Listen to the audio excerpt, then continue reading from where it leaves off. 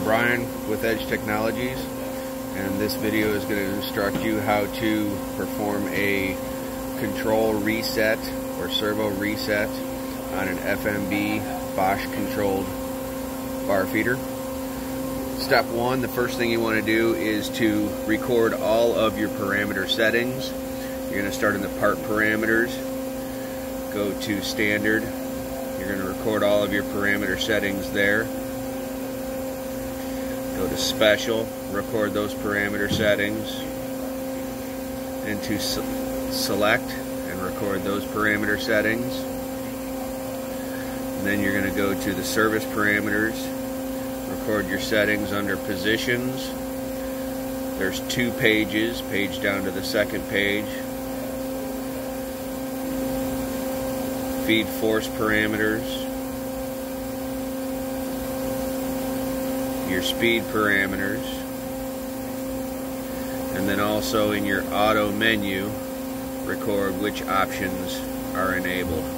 You're going to record all those parameters because when we do this reset, we're going to lose all of them.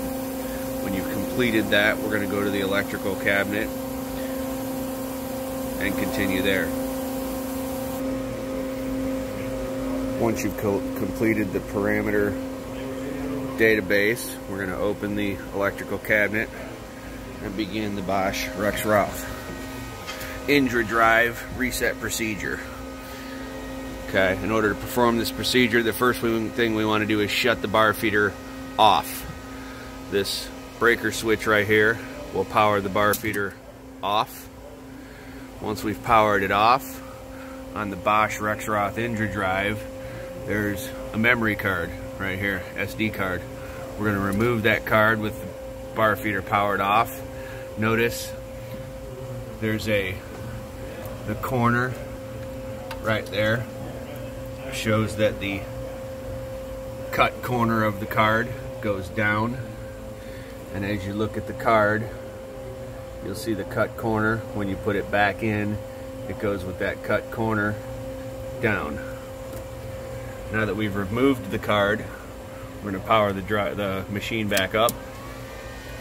And as it powers up, we're going to watch this display right here as it boots.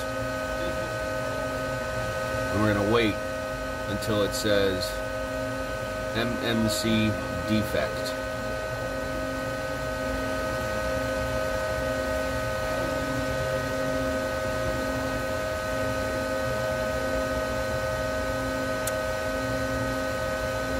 Recognize that there's no memory card in there.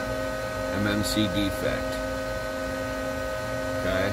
Once that reads the MMC defect on the display screen, we'll power the bar feeder off again.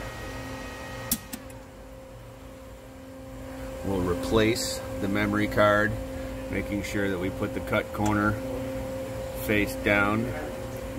Press the memory card all the way in. It doesn't go completely into the drive, it sticks out a little bit, so don't force it, but make sure that it's seated completely. And we're going to power the machine back up. At this point, we'll return to the display screen on the drive and we'll wait as it powers up, and we're going to watch it, and it's going to say new MMC activate, and we're going to touch the enter button right here, and it'll continue booting and boot through until it says load new safeties.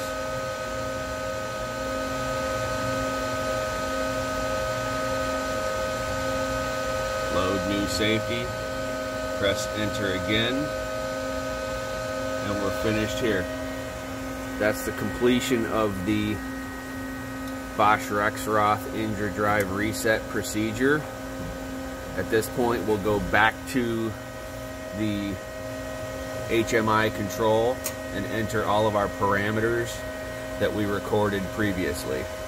And that completes the reset.